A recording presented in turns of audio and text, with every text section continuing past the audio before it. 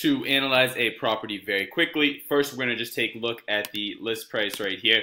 So the price is around $389. The first thing we want to do is take a look at the 1% rule. We see the rent is currently around 32. So it's not quite 1%, so it is under market. You do notice it is 3 floors and 4 units. That means there is probably one basement unit. Take a look at the units.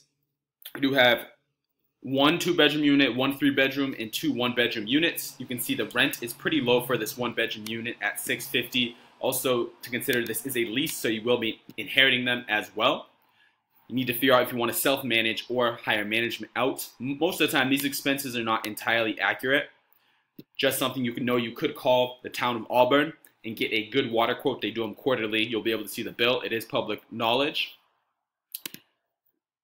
So we do see it's 0.16, so it's not major for snow or any lawn care, which is something to consider as well. 1920 is very common for these multi-family buildings. Vinyl siding is good, very easy to maintain. Lead paint is unknown, which is also very common for these multi-families. But it has been on the property for about 79 days, so you want to consider your financing. Listed about $389.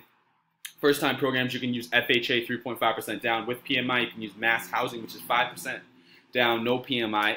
You might have to look conventional, which is 20%. At a 20%, you'd be looking at roughly $80K down with closing costs. You definitely want to consider about 1 to 3K in closing, actually 2 to 3K in closing costs per 100K. So on a 300K property, you could budget at least 6K.